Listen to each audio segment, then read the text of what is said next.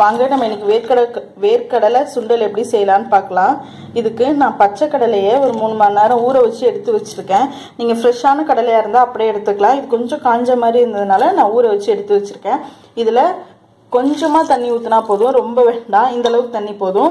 இதுல கொஞ்சம் உப்பு போட்டு நம்ம இதை வேக வச்சு எடுத்துக்கலாம். நீங்க குக்கரா இருந்தா 3 ல இருந்து 4 விசில் வச்சுக்கோங்க. வச்சுட்டு ப்ரெஷர் ரிலீஸ் ஆனோன்னு எடுத்தீங்கன்னா கடலை வெந்துடும். வாங்க நம்ம இன்னைக்கு வேர்க்கடலை சுண்டல் எப்படி செய்யலாம்னு பார்க்கலாம். இதுக்கு நான் பச்சை கடலையை ஒரு 3 மணி நேரம் ஊற வச்சு எடுத்து வச்சிருக்கேன். நீங்க ஃப்ரெஷ்ஷான கடலையா இருந்தா அப்படியே எடுத்துக்கலாம். இது கொஞ்சம் காஞ்ச மாதிரி இருந்ததுனால நான் ஊற வச்சு எடுத்து வச்சிருக்கேன். இதுல கொஞ்சமா தண்ணி ஊத்தினா போதும், ரொம்ப வேண்டாம், இந்த அளவுக்கு தண்ணி போதும். இதுல கொஞ்சம் உப்பு போட்டு நம்ம இதை வேக வச்சு எடுத்துக்கலாம். நீங்க குக்கரா இருந்தா 3 ல இருந்து 4 விசில் வச்சுக்கோங்க. வச்சுட்டு ப்ரெஷர் ரிலீஸ் ஆனோன்னு எடுத்தீங்கன்னா கடலை வெந்துடும். இப்போ கடலையை வேக வச்சு நல்லா எடுத்துக்கிட்டேன். இந்த பவுலில் மாற்றி வச்சுக்கிட்டேன். இங்கே பெரிய வெங்காயம் 2, தக்காளி 2, மாங்காய் கொஞ்சம், கேரட்டு, கருவேப்பிலை, இங்கே உப்பு கொஞ்சோண்டு மேலே தூவுறதுக்கு, நம்ம மிளகாய்த்தூள், கரம் மசாலா தூள், கொஞ்சோண்டு காரத்துக்கு தனி மிளகாய் தூள் எடுத்து வச்சுருக்கேன். இப்போ நம்ம இதில் இது எல்லாத்தையும் சேர்த்து நல்லா கலந்துக்க வேண்டியது தான்.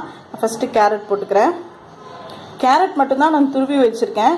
மீதி எல்லாத்தையும் சின்ன சின்னதாக இந்த பிரீத்தி ஹேண்ட் சாப்பர் இருக்குல்ல, அதில் சாப் பண்ணி தான் வச்சுருக்கேன். அப்படியே கூட தக்காளி சேர்த்துக்கலாம். நான் இந்த பவுல் பத்தாதுன்னு நினைக்கிறேன். எனக்கு நான் வேறு பவுலில் மாற்றி தான் கிளறணும்னு நினைக்கிறேன். வெங்காயத்தையும் கொட்டி கிளறிட்டு காட்டுறேன். நான் இப்போ ஒன்றும் செய்யலைங்க. இந்த கிளாஸ் பவுலில் வச்சு பண்ணினோம். நமக்கு இந்த கிளாஸ் பவுல் சைஸ் பத்தலை. அதனால் நம்ம வீட்டில் இருக்கக்குள்ள நார்மல் சில்வர் பவுல் அதுலேயே நான் மாற்றிக்கிட்டேன், வேறு ஒன்றும் இல்லை. இப்போ நம்ம இதோட வெங்காயத்தையும் சேர்த்துற வேண்டியது தான். நான் வெங்காயம் டேஸ்ட் இங்கே பிடிக்குங்கிறதுக்காக நிறைய எடுத்துருக்கேன். நீங்கள் உங்களுக்கு தேவைக்கு ஏற்ற மாதிரி எடுத்துக்கோங்க. கொத்தமல்லி, உப்பு எனக்கு கொஞ்சம் தேவைப்படுது, அதனால நான் உப்பு சேர்த்துருக்கேன். ஒருவேளை உங்களுக்கு கலையில் உப்பு கரெக்டாக இருந்துச்சுன்னா நீங்கள் உப்பு சேர்க்க வேண்டாம். அவ்வளோதாங்க. நல்ல டேஸ்ட்டாக நமக்கு இதில் கடையில் வாங்கின மாதிரியே இருக்கும். இது மாங்காய் சீசன், அதனால் கண்டிப்பாக மாங்காவும் சேர்த்துக்கோங்க. நல்லாயிருக்கும், ஃப்ளேவர் நல்லாயிருக்கும். பார்த்தீங்கன்னா நான் எல்லா கிணத்துல இருந்ததையும் நல்லா கையால் நல்லா வலிச்சு போட்டேன். உங்களுக்கே பார்த்தா தெரியும் இது எவ்வளோ கலர்ஃபுல்லாக இருக்குன்னு. நல்ல டேஸ்ட்டாகவும் இருக்குது, உப்பு கரெக்டாக இருக்குது. இந்த கடலை நல்லா வெந்திருக்கான்னு ஃபஸ்ட்டு நல்லா செக் பண்ணிக்கோங்க. கடலை நல்லா வெந்திருக்கணும்.